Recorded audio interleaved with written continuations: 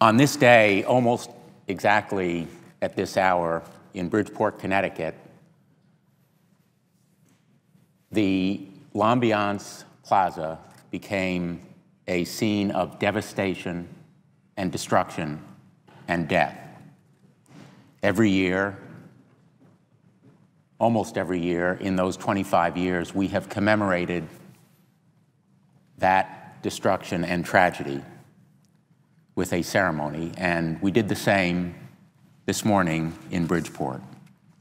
We went first to the site, and then to City Hall, and then to lay a wreath at the memorial for the 28 workers who were killed on this day 25 years ago.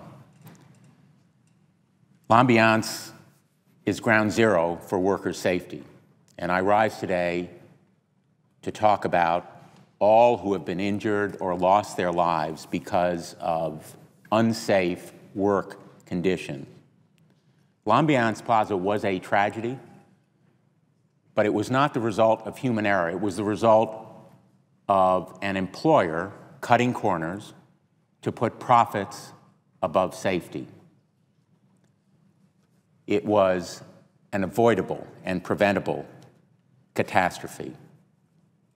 One of the tasks that we have as public officials is to assure basic safety for our citizens, particularly for workers who leave their homes in the morning hoping for nothing more than to come home at night to their families, put food on the table, and a roof over the heads of their children.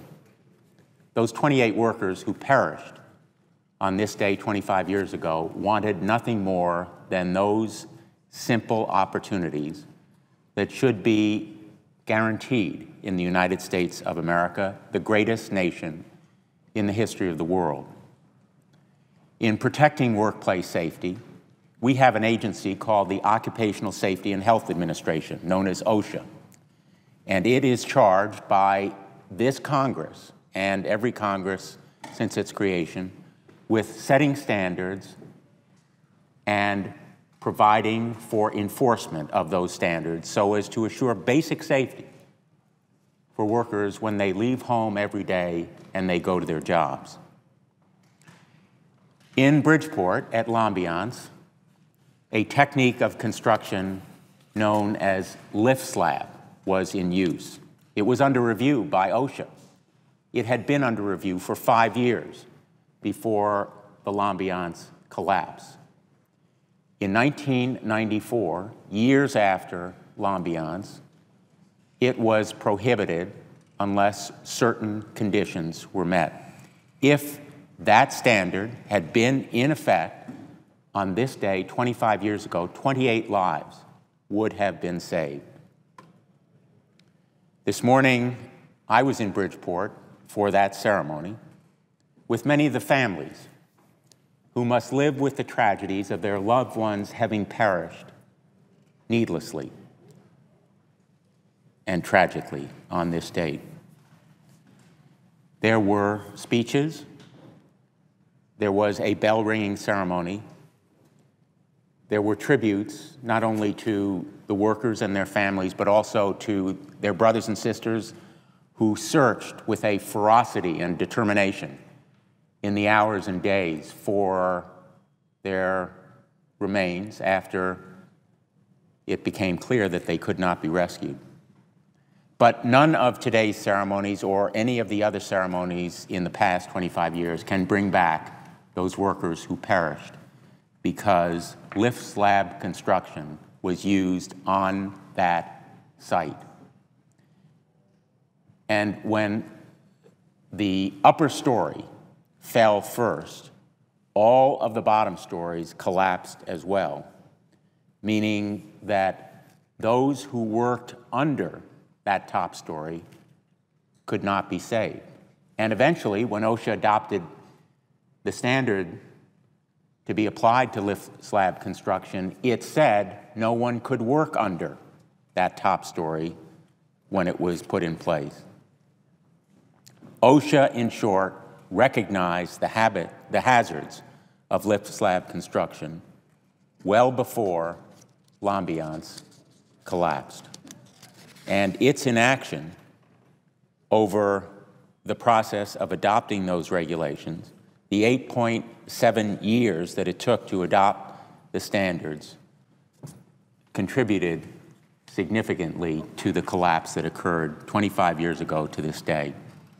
I wish I could say that OSHA has learned from this horrific incident at L'Ambiance. I wish I could say that the standard setting that is so necessary to be achieved promptly and effectively now is done routinely. Unfortunately, the contrary seems to be true, and I want to thank Senator Harkin, the chairman of the Senate Committee on Health, Education, Labor, and Pensions, for a hearing last week that illuminated so dramatically how much work there is still to be done.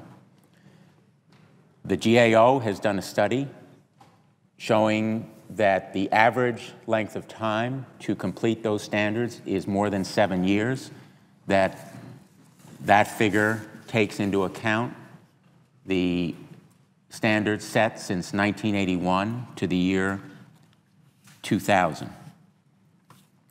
The final number of regulations published by OSHA has declined every decade since the 1980s.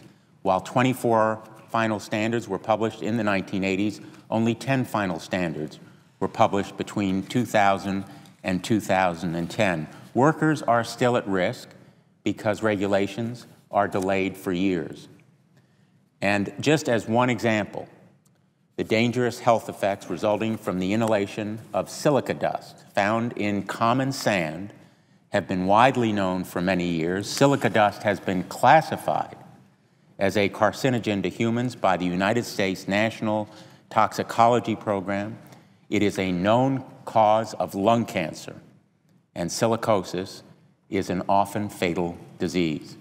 And yet, despite the scientific evidence and the hazards associated with silica dust, its use on work sites across the country is ineffectively regulated by inadequate OSHA standards, and those standards have been on the books since 1972. Preventing the dangers of silica is simple and easy. Employers simply must ensure that when cutting materials, the blade must be wet to ensure that the silica dust is not airborne.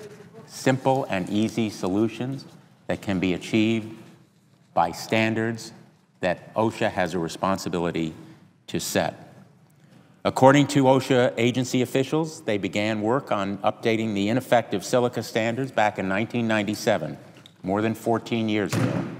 The most recent draft proposal for a new silica standard was submitted for review to the Office of Management and Budget, OMB, in February 2011. OMB has been processing that draft for over a year, and in the meantime, workers are put in danger, workers contract disease, and workers are put at risk of fatal disease.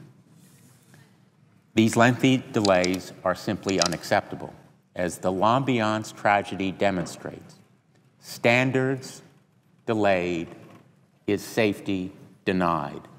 Workers and their families suffer real-life consequences when the federal government fails to implement effective standards protecting people in their workplaces. OSHA itself estimates that up to 60 worker deaths per year could be prevented by strengthening the silica regulation and other regulations from 1972, and yet the new rule continues to be delayed by procedural and political roadblocks. There's still work to be done, and I hope that we will make progress under Senator Harkin's leadership on an OSHA rule making standards more effective and more easily adopted. There are a number of steps, simple and easy steps that can be adopted. Expediting approval of safety standards is one of them. Despite a general consensus within industries on permissible exposure limits, that is PELs to dangerous chemicals, OSHA rules for hundreds of those chemicals haven't been updated for nearly 4 decades. OSHA should direct, and Congress should direct OSHA to update obsolete PELs to reflect consensus among industries, experts, and reputable national and international organizations. Easier court approval also must be enabled. The current standard for judicial review is a major factor in affecting the timeline of OSHA's standard-setting process. The existing substantial evidence standard, requiring that OSHA research all industrial processes associated with the issue being regulated, is disproportionately burdensome when compared to the requirements placed upon other federal agencies, and the standard should be reevaluated. And finally, deadlines and timelines for standards setting should be adopted, directed by the Congress, to minimize the time it takes OSHA to issue occupational safety and health standards. Experts and agency officials agree that statutory timelines for issuing standards should be imposed by Congress and enforced by the courts.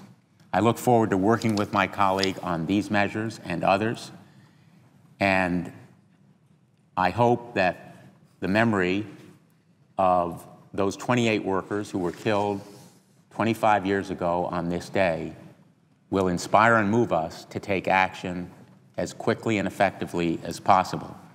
But each year, others are added to that list in other sites in Connecticut, 49 last year alone, and around the country, hundreds in the states of my colleagues here in this body. Let their memories also inspire us to redouble our efforts to protect people in the workplaces around Connecticut and the country.